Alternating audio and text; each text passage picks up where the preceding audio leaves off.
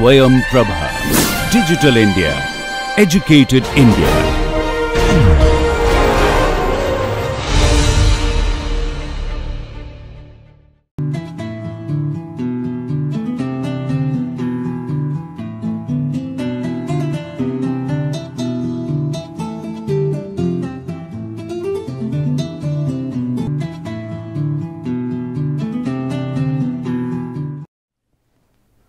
So, welcome to the 21st lecture of surface engineering.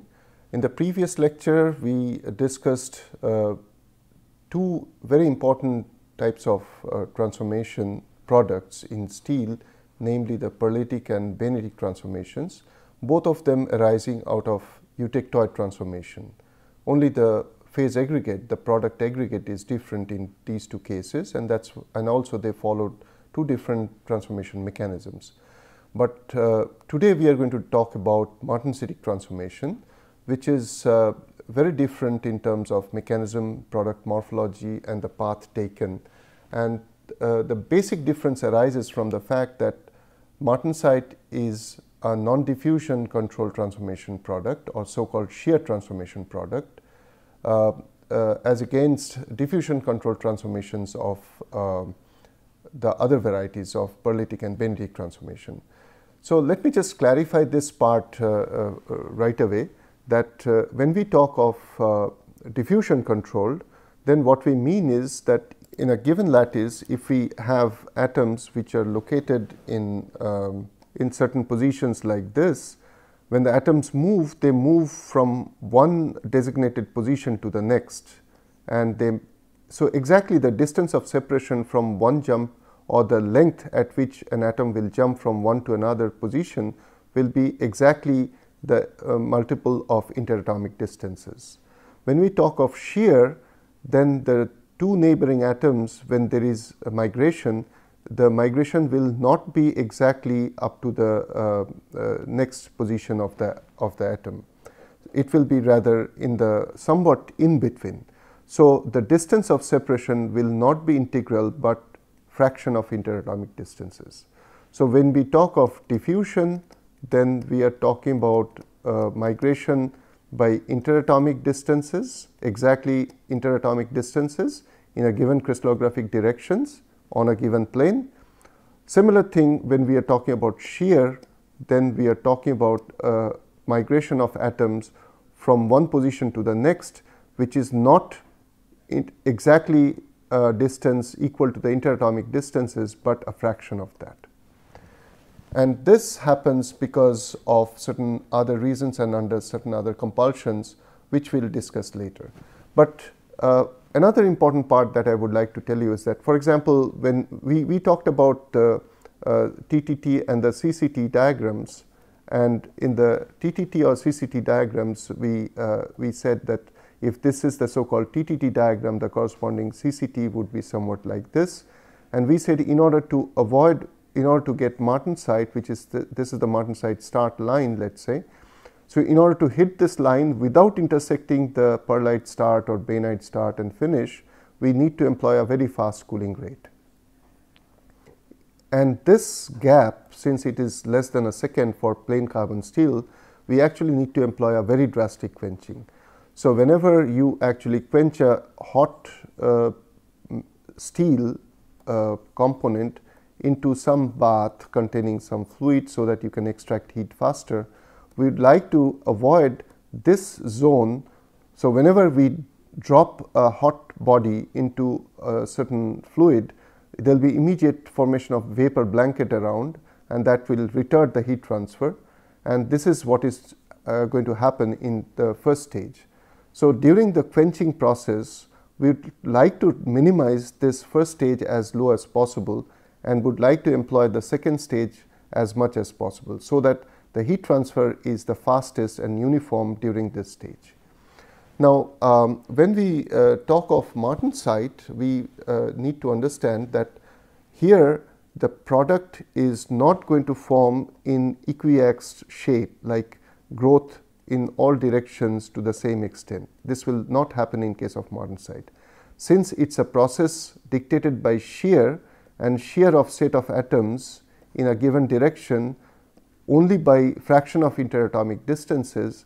So if that shear happens in this particular plane, another shear happens in another plane, so these are all parallel crystallographic planes, and when the shear happens in them, the degree of shear is going to be different, and as a result of which the morphology or the shape of the product that we develop will be more like a lenticular shape. That's because typically we may say that if this is the midplane, and if the shear is happening to different extent as we go from bottom to the top, and also happening similar things below the dividing plane, then the overall shape of the product will look like a lens or a lenticular shape, and a half of it will appear as a needle shape. So needle or a spear shape. So this needle or spear shape is typical of martensite, as opposed to the polygonal shape of any other diffusion control transformation product. So this is the kind of a shape is what we always expect. And typical microstructure, these are all sketches, but this is a real-time microstructure in steel, plain carbon steel. This is in alloy steel, and this is in iron nickel system, where we actually happen to see a morphology which clearly tells us there is a very large influence of orientation influence of orientation for the growth of these kind of martensitic plates. So we if we move on, we also need to understand that where is this martensite coming from. So for example, the initial reactant is austenite, which is interstitial solid solution of carbon in gamma iron, the FCC iron, and this, in case of pearlite, we would have, or bainite, we would have expected ferrite and cementite to form as a two-phase aggregate.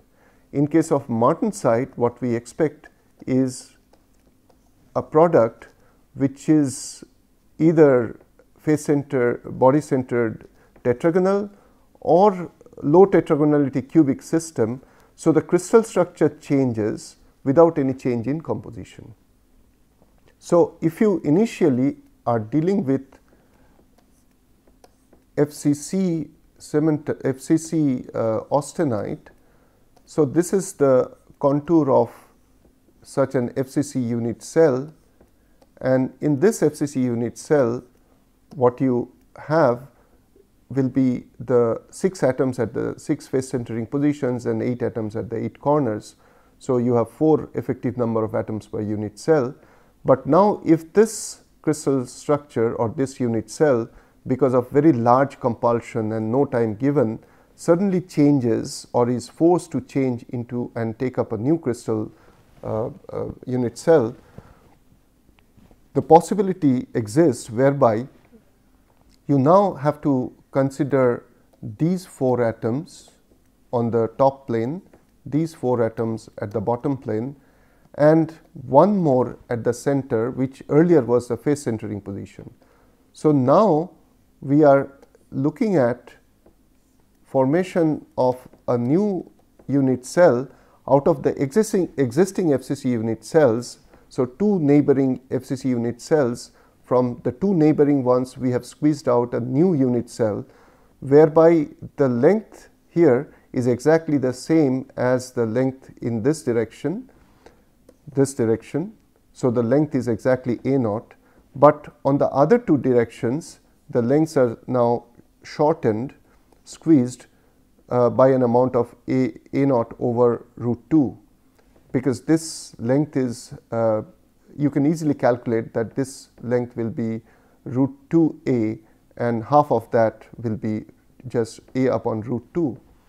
So this means that earlier an FCC unit cell where A, B and C were all equal, and we had 4 effective number of atoms per unit cell, is now transformed into a new unit cell which has 1, 2, 3, 4 and 5, 6, 7, 8. So 8 atoms at 8 corners.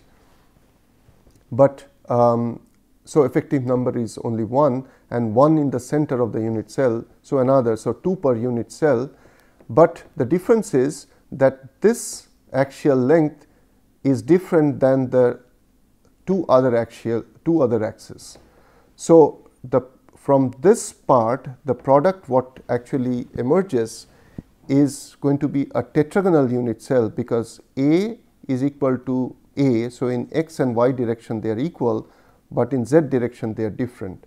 So, A is equal to A, but not equal to C, and this is possible if we assume that as if the entire transformation is happening due to some readjustment of such a change in crystal structure from FCC into body centered tetragonal.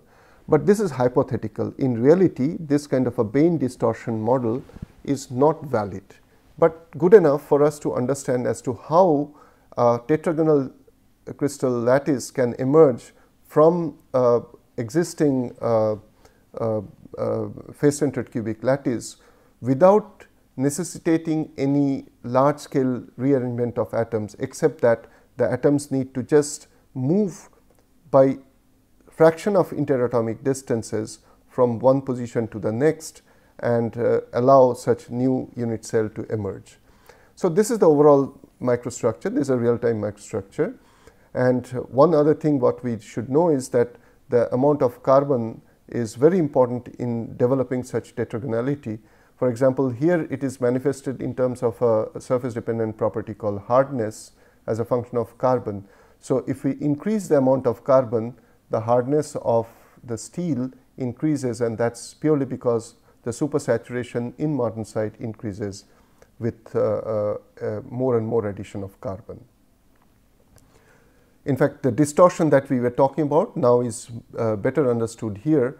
So, typically in a BCC lattice, which is what you expect at room temperature. So, FCC tries to transform to BCC, but the carbon which has the option of going either into this face centering position of the BCC unit cell or middle of the edges. So, this would have octahedral coordination, and this would have a tetrahedral coordination.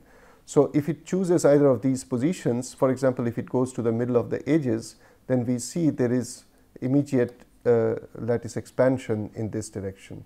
So, it is exactly because of this reason in a tetragonal unit cell, where you expect that the C direction to be larger than the A and B direction. So, this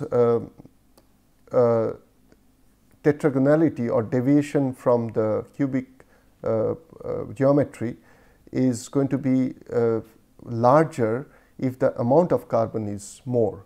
So, in fact, that is exactly what we see, that as we increase the amount of carbon, the hardness of steel which is coming from martensite increases, and this is felt until about a certain limit of addition of carbon. So, this is an empirical relationship which actually says that if you increase the amount of carbon, the tetragonality, the C over A ratio increases, and because of which the hardness increases. But when you actually pump in more or dissolve more amount of carbon, it is not only the tetragonal martensite, but even in austenite, which is the parent phase where from martensite actually forms. Even in austenite, the lattice parameter increases, and so does in case of the C axis of the tetragonal martensite, but you see a certain amount of contraction. So, that is what we saw already in our previous slide, that in the Bain distortion model, that the C axis expands, whereas the A and these two axes they contract. So, carbon plays a very important role in defining the tetragonality of martensite in terms of these two lattice constants, and eventually that determines the overall mechanical property of martensite. We also have understood that this is a process whereby no large scale solute partitioning takes place, and transformation is through shear, which essentially requires the atoms to move only by fraction of interatomic distances and not by integral multiple of interatomic distances. So, now actually I decided to make a summary for you to follow the martensitic transformation in the nutshell. So, first of all, the name martensite comes from the German scientist, metallurgist, who actually first proposed the existence of martensite in steel because of fast quenching. So, it is the hardest solid solution phase possible in steel. We are talking about not the hardest phase, but hardest solid solution phase, because the hardest phase in iron carbon system is the interstitial compound called cementite. So, martensite is usually hard, and in fact, it is because of this strength we always are so much interested in martensite, but there is no necessity that martensite always have to be hard. For example, if you go to iron nickel system or titanium nickel system, the martensite that forms are called thermoelastic martensites, and they are actually in ice quench condition, they are not necessarily very hard. The strength of those martensites arise because of, or those alloys arise because of another phenomenon which follows the transformation, and that's precipitation hardening. Now, martensite again is not necessarily occurring only in steel, it can occur in very many non-ferrous systems. In fact, I have listed a large number of systems here. These are ferrous systems, but you see martensite can also arise in many other alloys which are not necessarily steel, which are non-ferrous alloys. It can happen even in non-metallic systems, for example, in zirconia, which is an oxide. It can happen in various minerals, solidified gases at ultra low temperature, in various inorganic compounds, and even in polymers. So, though we often tend to believe that martensite is almost the prerogative of steel, but that's not true. So, what is important for us to know is that martensite is a product of a transformation of a particular mechanism of transformation, and is a generic name, not only confined to steel. It can happen in other systems as well. But in this surface engineering course, the reason why we are discussing so much about martensite or pearlite or bainite is because a large number of components, large number of bodies, large number of engineering applications are based on steel, and when we want to improve upon their life or their performance, we do carry out certain transformations onto the surface which employ exactly the same type of phase transformations that we are discussing so far. But the most important thing in case of martensitic transformation is the nature, which is diffusionless.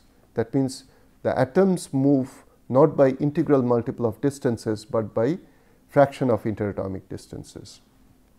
It happens at very low temperature, where diffusion is very low. In fact, that's one of the reasons why, for example, when you quench all the way from 800 to room temperature, the diffusion coefficient actually decreases by orders of magnitude, and at room temperature or below room temperature, the diffusion coefficient is so low that it will take years for any transformation which is possible at high temperature to happen at room temperature.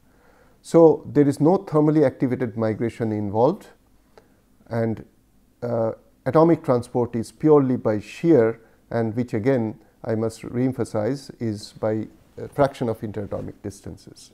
Another very important feature is that there is no change in composition.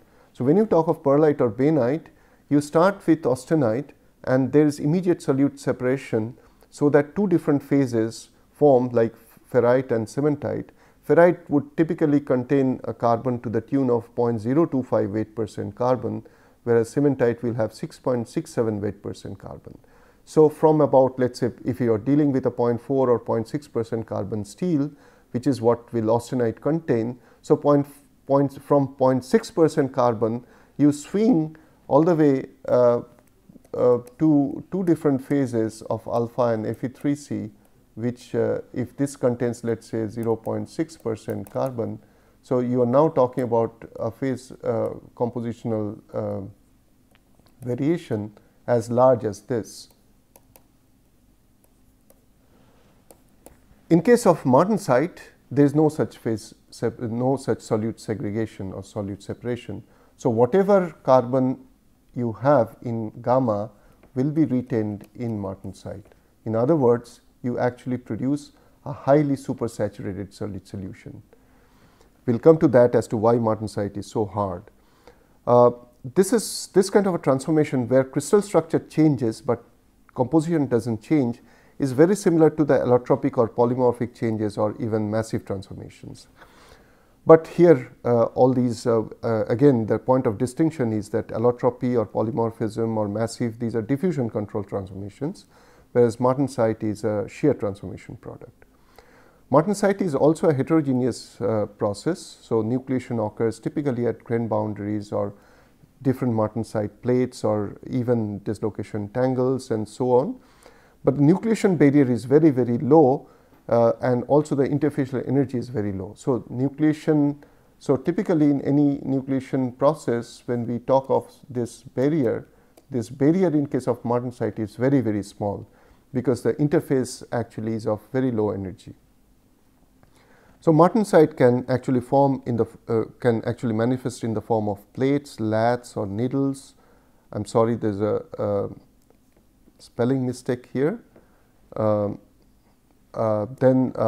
it can be, but it is always confined within the parent grain, which is the parent grain of austenite. So, if this is the parent austenite grain and if martensite plate forms, it can go all the way up to the boundary, but never crosses and moves to the other crystallite across the boundary.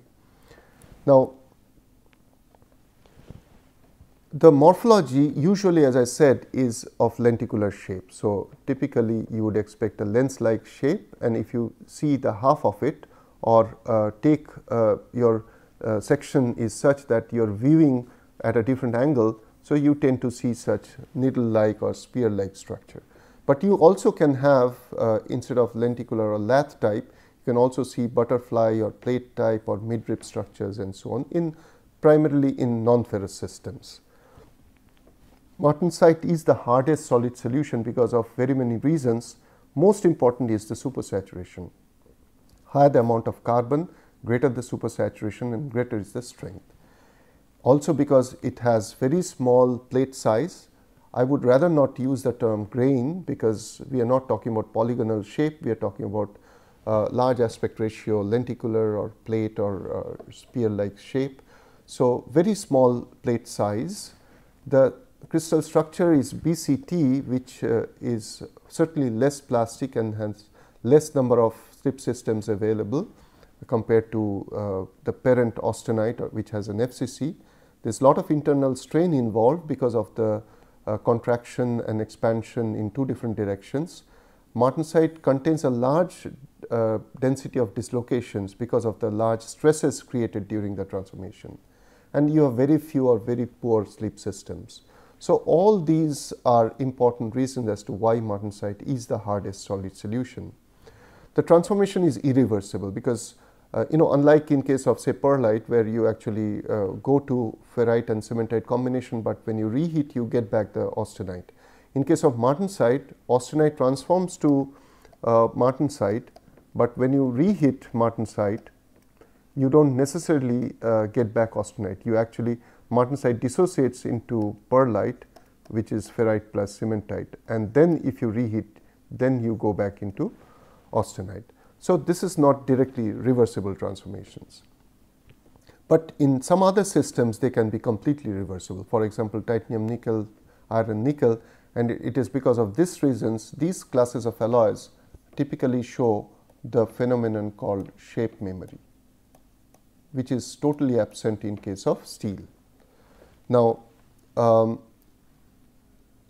the transformation occurs basically below a temperature called martensite start. Now, typically if you again refer to the CCT diagram, now let us refer to the CCT diagram. So, you will see there an MS martensite start and MF, which is martensite finish transformation, which are just lines and not curves. They are lines because martensite is an athermal transformation. It is not temperature dependent, it is a temperature dependent, but it is not thermally activated process.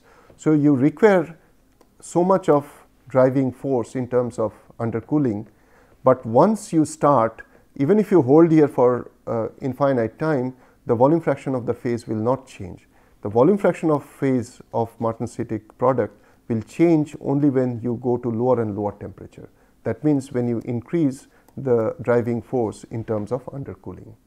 In case of diffusion control transformations, we all know that if we hold at an isothermal condition, the product volume fraction increases with time. So that is a time dependent transformation. Martensite, being an athermal process, is a time independent transformation. We must know that martensite actually is a very rare transformation which occurs at very high speed, almost at the speed of propagation of sound, but with a coherent glacial interface. We did talk about the role of crystal defects, and generally we did discuss at that point of time that if an interface is coherent, then the mobility is generally very low. But here we are seeing a very rare combination where we are saying that the interface is coherent and yet highly glacial, so much so that it can move at a pace which is almost equal to the velocity of sound. The temperature, the so called MS and MF temperatures can be raised to slightly higher level by applying Playard deformation, and then the start temperature is called martensite deformation, martensite transformation start by Playard deformation. So MD is a raised level of MS by way of because of Playard deformation, because these Playard deformations produce lot of dislocations which act as nucleation sites for martensites.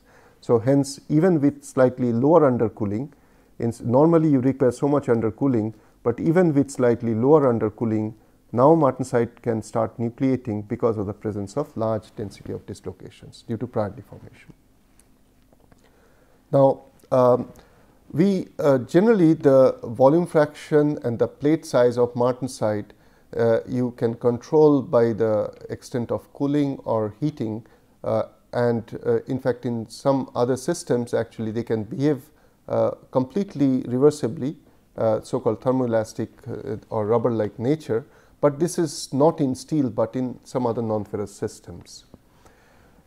I already mentioned, and let me repeat, that the growth occurs by cooperative shear displacement. So essentially, if one plate moves this much, another plate moves this much, another this much, another this much. So until the mid plane, the degree of shear varies. In other words, from the mid plane, as you go up or away from the central plane, the degree of shear actually decreases, and as a result we end up seeing such lenticular shape. So this lenticular shape develops because of that. Now, when the transformation takes place, actually there are one can define a certain reference plane called the invariant or the habit plane, where martensite usually nucleates. Now, if you compare with plastic deformation, we always say that dislocations are prone to move or finds it easy to move in slip systems comprising closely packed and loosely stacked. So essentially we are talking about planes which are wide apart but very closely packed. So the atoms should almost touch each other. In case of martensite, we see just the reverse. Remember, for diffusional transformations, we require closely packed and loosely stacked planes. In case of martensite, we actually require atoms which are rather wide, slightly wide apart, but very close by. The planes are very close by. So just the opposite. For martensitic transformation, we require wide apart but closely packed planes. And these kind of planes, this kind of restriction actually brings us to the possibility of seeing this transformation occurring on some specific types of planes called habit planes, which is described here, for example, in iron 30 nickel alloy, or typically in steel, or in some other alloys. There will be certain planes where such kind of transformation or martensitic transformation is favored, and that is purely arising out of the fact that for shear you actually require atoms slightly apart, so that the atoms can move by fraction of interatomic distances and not hop from one place to the very next possible position. This invariant deformation that happens in case of martensitic transformation leads to invariant plane strain. And there is, of course, there is no slipping, but there could be, this can lead to formation of certain amount of twin. So it is quite commonplace that certain martensites actually would be largely twinned martensite. In case of non-ferrous systems, this invariant plane strain can create stacking faults. So that's also sort of crystallographic defects, which further makes deformation or deformability difficult, and in the process increases the strength. The most important point at part that we must remember, that entire driving force for martensitic transformation primarily comes from which is primarily is of chemical nature, which essentially means that if this is the austenite we are talking about, and if this is the eutectoid point, when we quench all the way to very low temperature, so this is in terms of the phase diagram, and in terms of the kinetic diagram, if this is the austenite start, and if we are quenching all the way from way above austenite start and quenching way below, then this large delta T is proportional to a very large supersaturation, and this is exactly the driving force for martensitic transformation. So when you make life so difficult that you are quenching all the way from above 800 to room temperature or below, in this very large decrease in temperature quenching, you are not allowing any time at all for diffusion to take place. So there is no pearlite, no bainite, and then the solution austenite has to transform because it is highly metastable because of this very large undercooling, and the only way it can now transform is by shear, by fraction of interatomic distance movement, and not by diffusion control transformation, where atoms move by integral multiple of interatomic distances. So it's time to recapitulate. So in this last half an hour or so, we have discussed only about martensite, and of course at times compared with pearlite and bainite. I think by now it's clear to you that the martensite is a shear transformation product, where atoms move by fraction of interatomic distances, retains the entire supersaturation, the entire amount of carbon that you had in austenite. You need drastic quenching so that you don't allow any diffusional transformation like pearlitic or bainitic to intervene and weaken or reduce the supersaturation. We discuss as to what are the other possible reasons, like lack of slip systems or relatively complex crystal structure like body-centered tetragonal, a very small size of the plates or the platelets, and so on. Because of all these reasons, we see martensite as the hardest solid solution. The growth mechanism is completely different compared to pearlitic or bainitic, and for that matter any other diffusion control transformation, including allotropy or massive transformations and so on. Why is martensite relevant to surface engineering at all? Is purely because very soon we will start discussing about various techniques for surface hardening, and whenever we talk of surface hardening of steel, we will definitely invoke the concept of formation of martensite onto the surface. And we would rather like to create a situation where we transform the austenite, we heat the surface to austenitic state, make it austenite, and then subsequently by rapid quenching onto the surface, we convert the surface into martensite, but not the core. So the core can very well be retained as pearlite, so that the toughness is retained and the ability to absorb energy is retained, but the surface becomes predominantly martensite, so that it can withstand or resist wear or any other kinds of degradation. We talked of briefly, we alluded to various possibilities of martensite being non-hard or not as hard as in steel, and that's typically in case of non-ferrous systems. And we also found out that martensitic transformation, or this shear type of transformation as a generic mode of transformation, is possible in very many systems, even in non-metals, solidified gas, ceramics, oxides, even in some polymers. But finally, one question that we should ask ourselves that if martensite is so good and so beneficial, would we care to have 100% martensite in the bulk or on the surface? The answer is no. The answer is no, and you have to find out as to why 100% martensite is not desirable. And I can give you only one hint, that though martensite is very hard, martensite also is brittle.